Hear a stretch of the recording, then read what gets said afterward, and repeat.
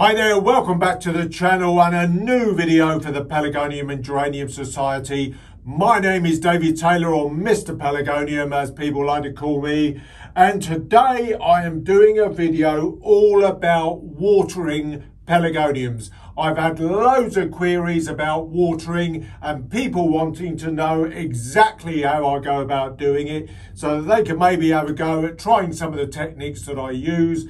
We've got a clay pot, we've got plastic pots, we've got saucers. We're going to look at all the ways of watering your plants. So let's have a look.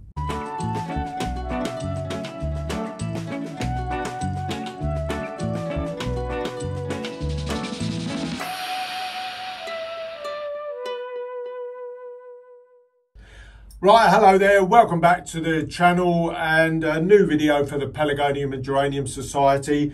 Now, we get lots of queries about watering plants, and I've been meaning to do a video about this for a little while. I did actually promise somebody on YouTube that put a comment on the video to do something about exactly how you go about using your saucers when watering plants in plastic pots in a greenhouse, but I've just not got around to it, so I'm doing it today. I'm going to look at all the various techniques of watering pelargoniums. We've got a clay pot here, and I've got three various size plastic pots. Got a larger growing regal, a sort of smaller regal in a 4.5 inch pot, and a smaller dwarf that again is in a 4.5 inch pot that potentially I'm hopeful of getting to show.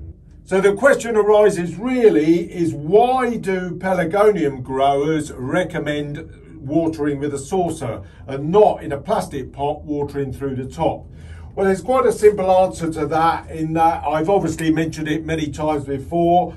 Pelargoniums do not like a saturated root ball. They really don't. It's why we put a lot of drainage material in our compost for a start, to allow any water and moisture in that compost to drain through very quickly. And in using a saucer in a plastic pot, it enables us to control how much water is taken up into that pot. And as a general rule of thumb, we wouldn't really want the water to go much above halfway up the pot, primarily because then it will give a bit of a drier area for the roots to sort of stay relatively dry, because pelargoniums, as I've said, like a relatively dryish root ball, but they're getting moisture in the lower part of the pot to be able to drink and transpire through the leaves. And using a saucer allows us to control the amount that's taken up. Now, one of the first methods of controlling the amount of liquid that our plants are getting is first of all ensuring that between each watering they virtually dry out completely. Pelargoniums really like to have those little air pockets in the compost after sort of beginning to dry out. So it's important that when we're lifting up, for instance, this plant, this is a regal, this compost is almost bone dry.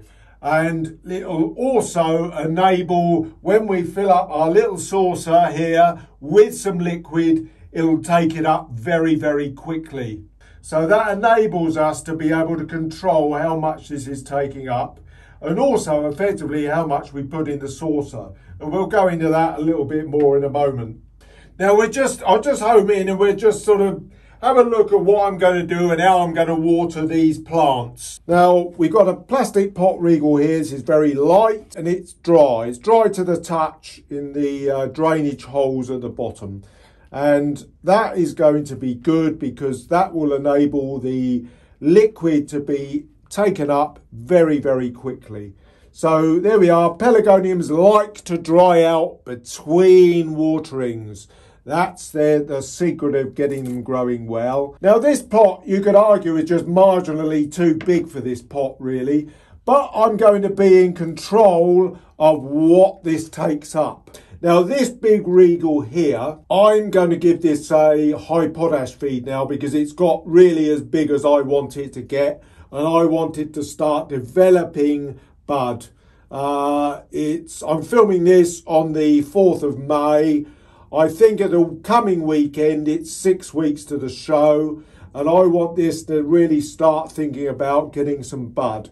So I'm going to put a high potash feed in this saucer. Here's the high potash feed. So there are a couple of techniques that you can use. You can either use a small amount, put a small amount in and see that drawn up by the plant, and keep going with small amounts until it sort of more or less stops taking up. That's quite a laborious method. I generally overwater, and then after about 10 or 15 minutes, any remaining water that it hasn't taken up, I chuck out. You could argue that's a marginally wasteful way of doing it, but I put it on one of my borders. The water's not completely wasted. So in this case, I'm going to fill this saucer up. Just overflowed there marginally in my excitement of doing the video here. Well, now the thing to note is that you'll be surprised just how sort of quickly this water gets taken up the side of the pot here.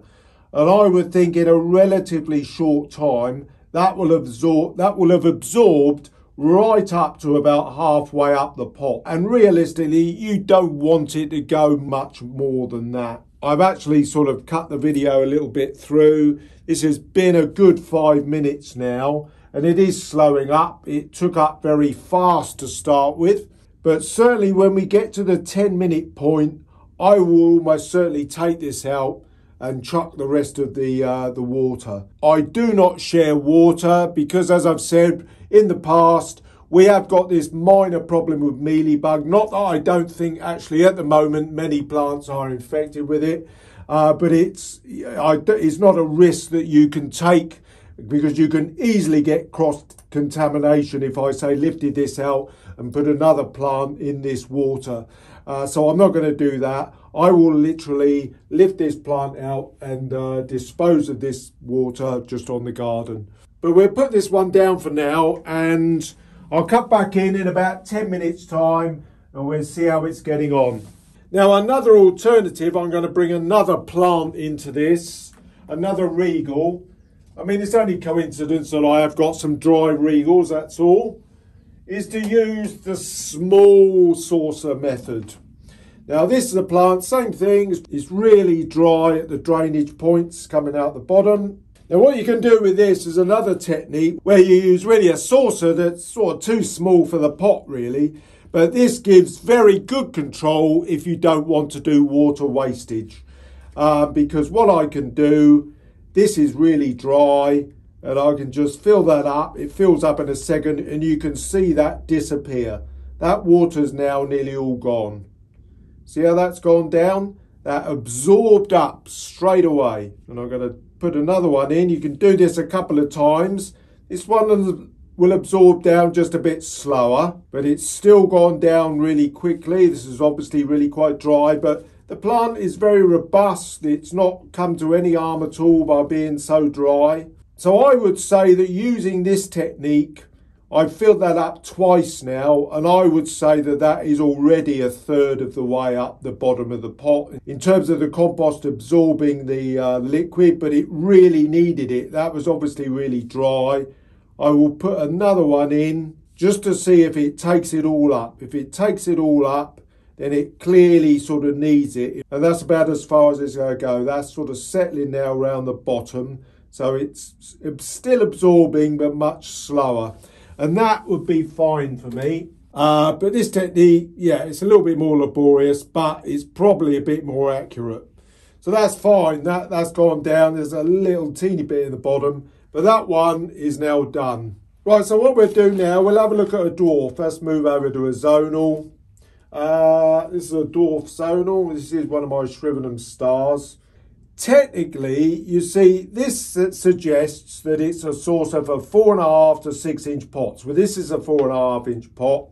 Right, okay, so let's do this dwarf. Now, I still want some growth on this, so we're using a balanced feed for this one. Now, in the winter, I would literally do something like that, and that's it. Just literally a dribble at the bottom, and that would be it. That would absorb that up, and it would be that's all that I would do in the winter.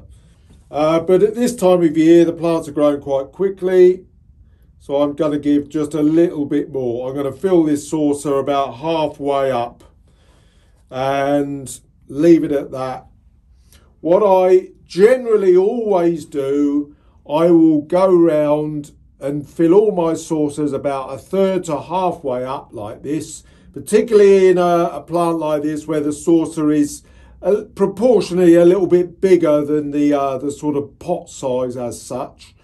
And then I will go round afterwards, after I've done all my watering, go back to the beginning because it takes about, you know, sort of a good 20 minutes really. If there are any sat in any liquid, that liquid will get sort of taken off.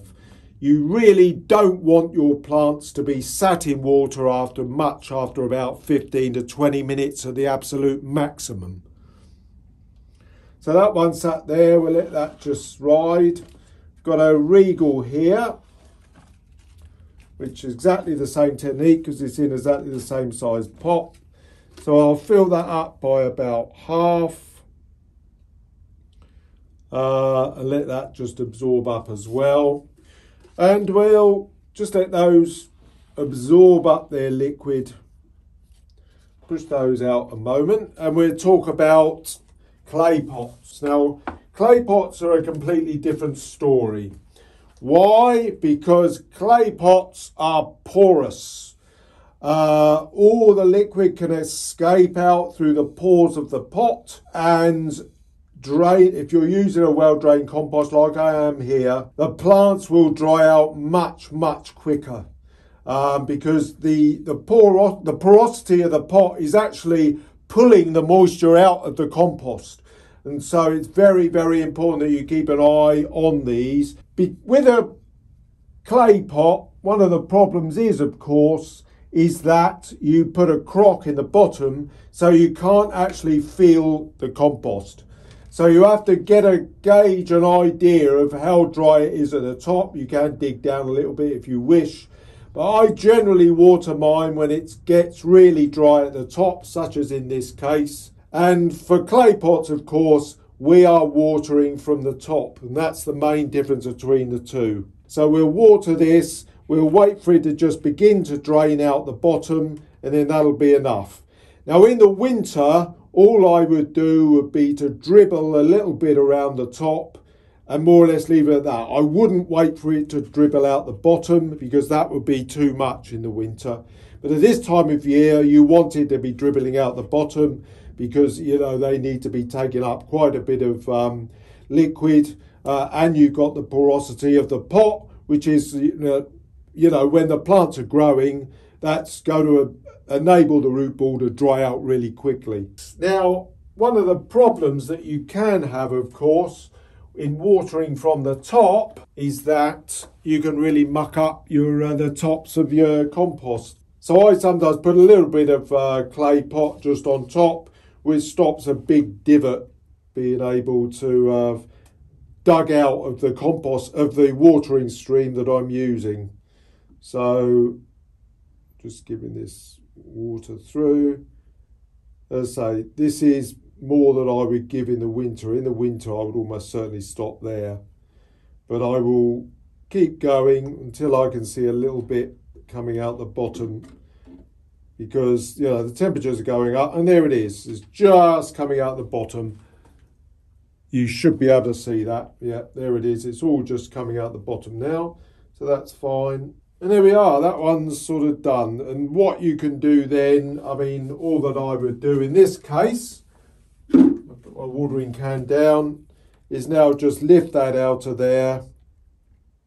You will get a little bit of water wastage in this case. I mean, my big potted plants on the floor obviously just get watered and I can forget about the water, you know, coming out the base. But in this case, with this smaller one that's going to end up going on a bench, I will just lift that off and put it on the floor for a little while just to drain off before I put it back on the bench. And that will just get put on the garden. A little bit of feedy water. I'm sure some of the shrubs will enjoy that. Right, okay, so I've come back now, about 12-15 minutes have passed. You can see in this one, the water has gone down about halfway. And I have to say, in normal terms, I probably would have filled this up about halfway, and that would have just absorbed that. Because it's quite a big saucer, relatively big saucer to the size of the pot. And there's still quite a bit of sitting water there now after sort of 10 to 15 minutes.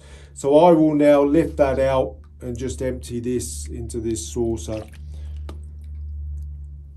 And that's done. You know, there we are. That's had about 15 minutes of sucking up everything. I filled that right up, if you remember. In fact, it slightly overflowed, of course, and that was fine. But under normal circumstances, I would probably have filled this up about halfway, mainly because I'm used to the size of the saucer in relation to the pot, and this would normally be a sort of halfway fill saucer. The other two, we were a little bit more conservative with.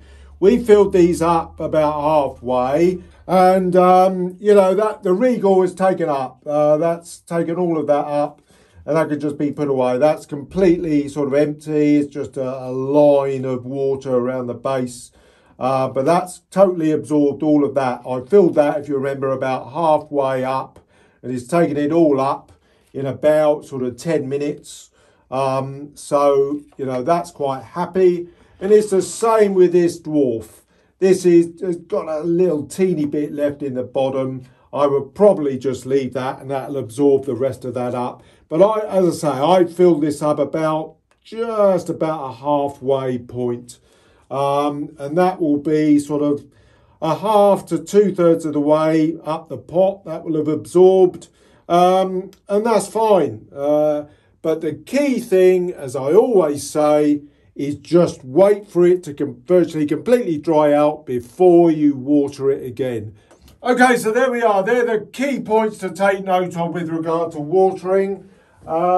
This little scented standard that I got here that I watered, that's just drained off on the floor. I'll put that back on the bench now. I'll be quite happy. So there we are. I've hoped that I've filled in some gaps for those that were requiring some information on watering. But the key thing is with these saucers, it's all to do with how big the saucer is in relation to the pot, and watch what they absorb. If they haven't taken everything up within about 15 minutes, then get rid of any remaining, because they do not want their root balls to be sat in water. Guaranteed killer, that is. So be very careful. Put a few comments in the comments section there if you want to ask a question, but I'm hopeful that I've covered everything. Got plenty going on, of course, now in early May. Lots of plants really beginning to grow away. I'm hopefully going to film another video about my Regal hybrids this afternoon. So I'll see you again very, very soon. Bye-bye for now.